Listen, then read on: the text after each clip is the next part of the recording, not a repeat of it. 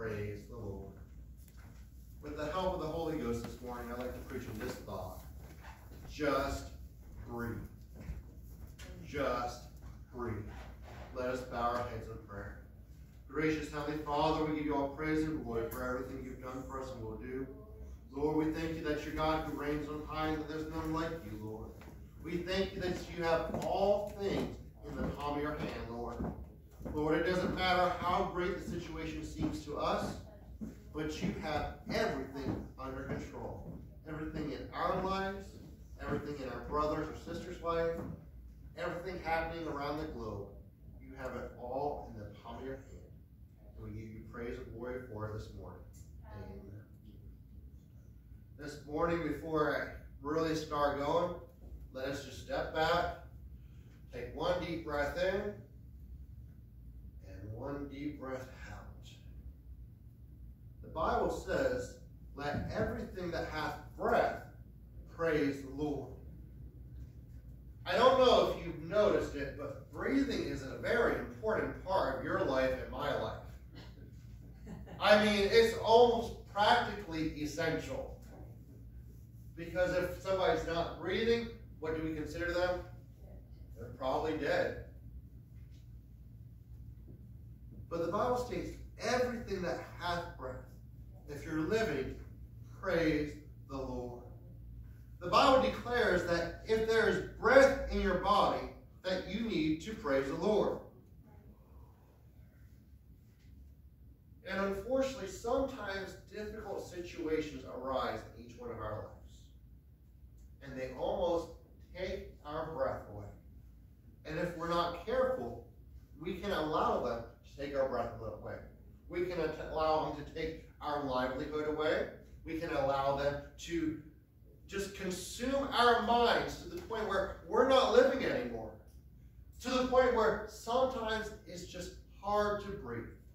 Maybe it feels like the situation has so engulfed us that we can't breathe. Not literally, but, in that situation, there's just nowhere to move. But yet God says, in everything give thanks. Yes. And let everything that hath breath praise the Lord. There's several situations I want to look at in the Bible this morning. The first one is found in the book of Acts chapter 16. If you want to turn there, you can. I'll be reading several verses from there. But there's a very prominent figure in this passage. In fact, he wrote the majority of the New Testament, and it's the Apostle Paul.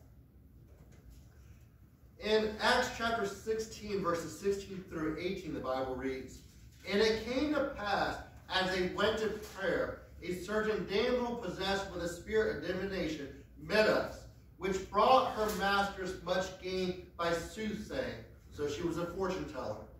The same followed Paul and us, and cried, saying, These men are the servants of the Most High God, and show unto us the way of salvation. And this did she many days, not just some days, but many days. But Paul, being grieved, turned and said to the Spirit, I command thee in the name of Jesus Christ to come out of her. And he came out of her the same hour. Here we have Paul and Silas. And notice that they weren't coming from prayer, because chances are the devil's not going to attack you when you're coming from prayer. If you're coming from prayer, you should already have the victory. But notice he attacked them as they were going to prayer. And there was nothing incorrect with what the woman was saying. These are servants of the Most High God. It's like somebody coming up and saying, Brother Hayden, you're a Christian. It's not what she was saying. It's the way she was saying. What she was doing was she was mocking them. She was making fun of them. These men are the ruler. These men are the servants of the Most High God. And she was mocking them. She was making fun of them. How would you like every time you go to pray that someone's always coming against you? Or that somebody's making fun of But that's exactly what was going on here. So we see Paul and Silas, they were going to do a good thing. They were going to God in prayer. But yet they were still met with opposition. You know, opposition is going to face us in life. The question is, how are we going to handle it? Because there's always going to be something. And if we're not careful, we can become so consumed with it or allow it drive us to the point where we can't breathe anymore. It seems like there's no hope. There's nowhere to run to. God, are you even hearing my prayers? But in every situation, regardless of what we feel like, because we don't walk this walk of faith by feeling. We walk it by faith. Faith is not feeling. Faith is knowing with assurance who we have believed in, and if he said it in his word, it will come to pass. If God told you something in your life that you're going to face some difficult situations, be prepared. Sister Lurianne, you've already testified that to the other year, that you knew something big was coming financially, so you started saving. There was one day I was driving home from work. Everything was perfect. I had no financial problems. But God gave me clear instruction, don't worry about your finances. It would be until several months later that something would creep up. But you know, if God hadn't given me that word and that assurance, I might have been stumbling. I might have been saying, okay, what do I have to do to get money? Because you can only do so much. You do the best with what you have. But if it's not there, it's not there. There comes a point that if we know that we've been doing what we're supposed to, that all we can do is step back and allow God to handle the rest. And at the end of the month, the checkbook came out perfectly, even though it shouldn't have. No. In difficult times, we need to learn to breathe and remember where our faith lies. It doesn't lie in man, but rather it lies in God. And notice Paul's response. He didn't come against the damsel. He came against the spirit that was causing him the grief. He recognized where his problem lied. It wasn't the little girl. He knew there was a demon behind it, so he went straight to the source. You know, we have to realize where things are coming from sometimes. And even in those situations, if we can't pinpoint it, we just have to place all our faith in God and say, he will work it out. I need to just breathe. I need to get some breath out because I know that God has it all under control. But that wasn't the end of Paul's situation. That was just the beginning, and that was the lightest part because those were just words. What do we say? Sticks and stones may break my bones, but words will never hurt me. Well, that was exactly what came next. Paul and Silas, they were taken before the magistrates, and they were beaten. The Bible states in Acts chapter 16, verses 22 through 23, and the multitude rose up together against them, and the magistrates rent off their clothes and commanded to beat them. And when they had laid many stripes upon them, they cast them into prison, charging the jailer to keep them safely. When words weren't enough, they beat them with physical rods. Paul and Silas' situation just went from bad to worse. All they were doing was going to pray. That is exactly what their goal was, day in and day out. But yet the devil came and mocked them every time they went to pray, until finally Paul had enough. And why were they beaten? They weren't beaten for the sake that they cast the devil out of the girl. They were beaten because of the fact, because they cast the demon out of the girl, they lost their financial stuff. The people that owned the damsel, that was the fortune teller, they lost the money that she was bringing in from her telling them their fortunes, from telling other people their fortunes. So Paul and Silas' situation, while a young girl got delivered from a demon, now they're being beaten. You know, sometimes our situations go from bad to worse, but we cannot forget to breathe. We cannot forget to praise God. Because while victory may sometimes come in prayer, as it did with Samuel's mother, 9 times out of experienced victory is come from praising God. How many people have gotten the baptism of the Holy Ghost by begging God for the baptism of the Holy Ghost?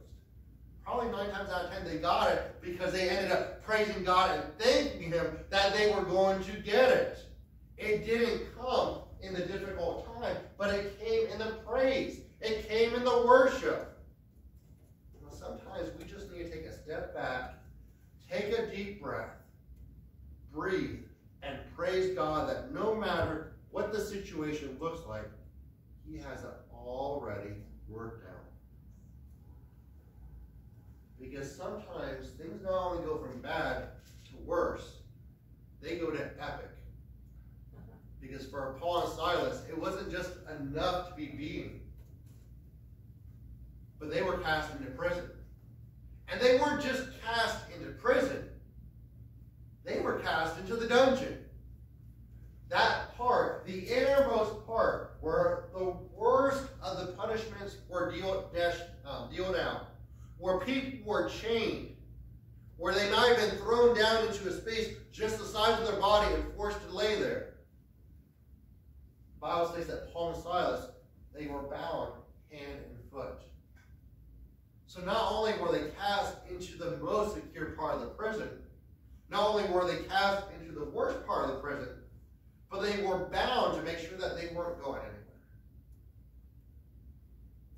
Sometimes life goes from bad to worse to epic. And if we wanted to, we could sit down and we could say, woe is me, woe is me. We could even cry out, God, where are you? But sometimes we just need to step back, take a deep breath, and praise God regardless. The Bible goes on to state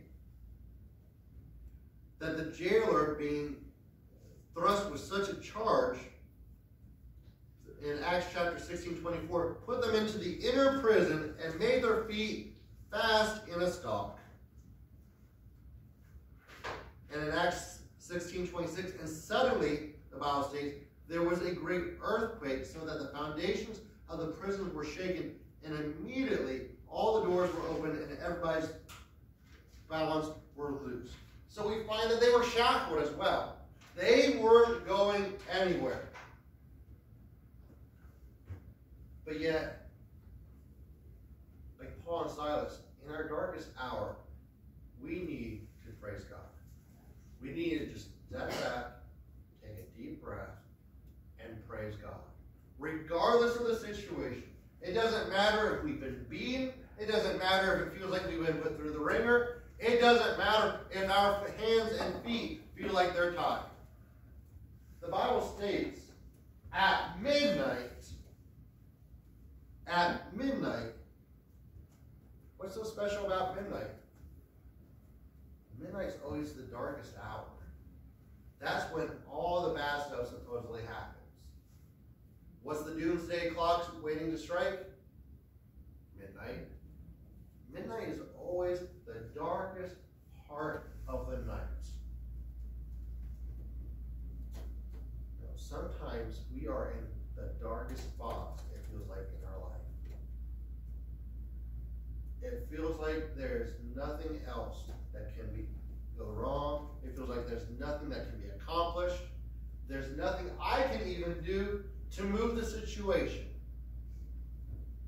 But at midnight, Paul and Silas prayed and sang praises unto God, and the prisoners heard them.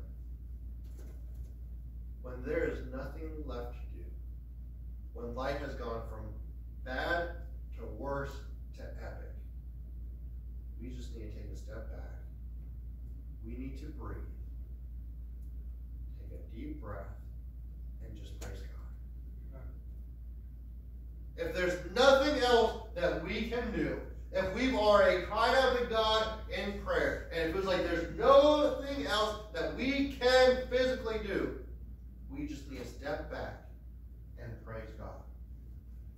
And the Bible states what the result of Silas and Paul praising God was. The jailer and his family were saved and they were baptized. Well, let me back up. First of all, they were freed. In Acts chapter 16, verse 35, and when it was day, the magistrates sent the sergeants, saying, "Let those men go." And the keeper of the prison told the saying to Paul, "The magistrates have sent to let you go. Now therefore depart and go in peace." When Paul and Silas finally sat back and praised God, everything changed. Their entire situation changed. The prison was shaken. Their bonds were loosed. It was put in motion that they should be set free. But more importantly is the spiritual side. Acts chapter 16, verses 28 down through 34. But Paul cried with a loud voice, saying, "Do thyself no harm, for we are all here." Then he called for a light and sprang in, and came trembling and fell down before Paul and Silas, and brought them out and said, "Sirs, what must I do to be saved?" And they said, "Believe on the Lord Jesus Christ, and thou shalt be saved, and thy house." And they spake unto him the word of the Lord, and to all that were in the house. And he took them the same hour of the night, and washed their stripes, and was baptized, he and all his, straightway. And when he had made them into his house, he set meat before them, and rejoiced, believing in God with all his house.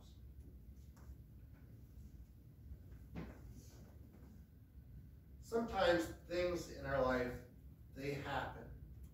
And they happen out of reason for nothing that we've done.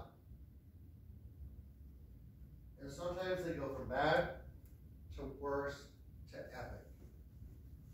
But maybe God is just looking to use that someone may be saved from eternal damnation. When we look at this passage here, the jailer and his entire house were saved.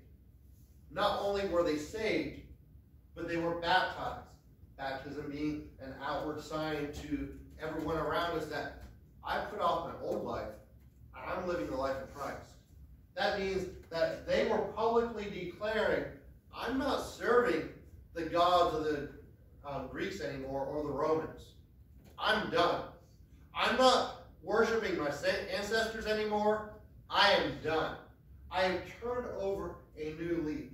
An act that in some cultures even today is so powerful that people lose their lives because they are putting off the gods of their fathers. They are pushing away from their society and their traditions to become a Christian. Paul and Silas's life took a change for the worse for a while. But when they just took a breath and they were able to breathe, God guided the situation and moved in ways that they could never dream or imagine. A supernatural shaking of the jail, a supernatural loosing of everyone's bonds, and the salvation of the jailer and his entire family. Not only that, but once again, they regained their freedom. We could look at other examples in the Bible. Daniel was a man who went to prayer every day, but he had enemies. And they tricked the king into signing a decree that anyone who doesn't worship their gods would be cast into the lion's den. Can you imagine being cast into a den and surrounded by a bunch of lions? Where would your faith be? You know, sometimes in life, people will rise against us. Sometimes they're family members. Sometimes they're friends that we have known our entire life. And they backbite against us. They tell lies. They cause division. But you realize that if we would just take a step back and we would just take a breath and just praise God, we would realize that God is right there with us. He has never left us. He has never forsaken us. but we need to get ourselves out of the equation. We need to get our fears and doubts out of the equation, because it's our fears and doubts that hinder God from moving. Why wasn't Jesus able to hear anybody from his home do miracles like he did everywhere else in his hometown? The Bible says because of their unbelief. When we allow fear and doubt to creep in, it hinders God from moving. Sometimes we just need to take a step back, take a deep breath, and praise God, knowing that he has it all worked out for our good. And sometimes it's not even always situations. Life in general sometimes can just make us feel blah, empty. And I was thinking about Genesis chapter 1 and verse 2. The Bible states, "And the Spirit was without form and void, and darkness was upon the face of the deep, and the Spirit of God moved upon the face of the waters." There's lots of people in this world that they feel empty. They feel blah. And if we're not careful and we let the enemy slip in sometimes he can make us feel blah and empty and makes it feel like that we're worthless, we're not of any value, what are we even doing in the first place? When those things arise, we need to take a step back and take a deep breath. Because in the beginning, the earth was without form and it was without void. But that didn't hinder the Spirit of God from moving. When God moves, he brings everything into place. When God moves, he brings everything into perspective. He puts everything right where it's supposed to be. Not always how we think they should go, but he does it in his timing and his way. But we need to take a step back, and we need to allow the Holy Ghost to move in our lives. And we need to simply just praise God for what he's doing and what he will do. Because if we're not careful, the devil would love to belittle us, make us feel like we're not really part of the family of God. Or why do we even deserve to belong there? What have we done to deserve to be part of the family of God? But we need to take a step back and praise God and realize that we have value. We have been bought with a price. It cost God his only Son that we may spend eternity with him. Our lives are precious, and there's not a price tag that can be placed upon them. And we need to step back and take a deep breath and realize who we are in Christ. He has taken away our righteousness, which is as filthy rags, and given us his own righteousness.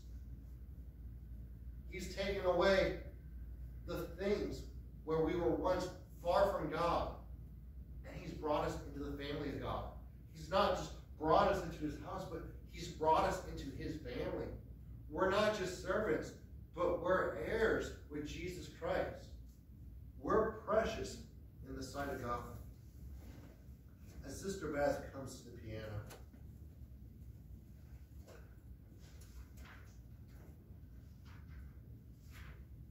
the Bible declares, "Let everything that hath breath praise the Lord." What's the main Hebrew name for the Lord? Yahweh. The interesting thing about the name Yahweh, though, is there are no consonants in it in the Hebrew. They were added in. It's been said that the name of God is so precious that that's the reason that the whole name Yahweh was never completely written out, because it was sacred. But a lot of rabbis point out this. When you look at those letters, YHWH.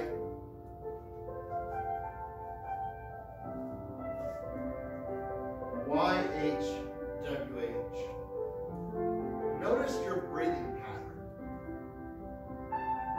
Those consonants represent breathing in and breathing out.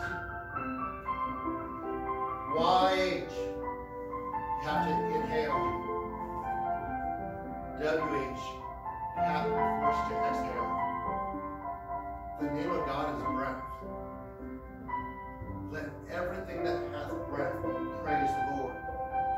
You realize that inadvertently, every time somebody breathes with that mindset, they are breathing the name of God.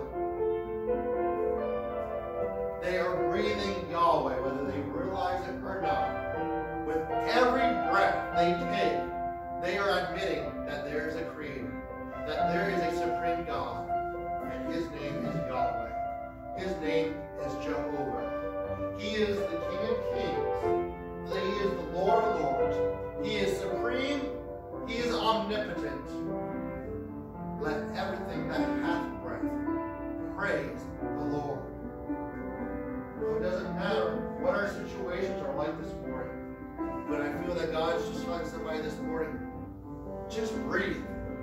It doesn't matter what your situation looks like. Just breathe. Take a step back, take a breath, and just praise me. For you are fearfully and wonderfully made. And there is no God like you. It is easy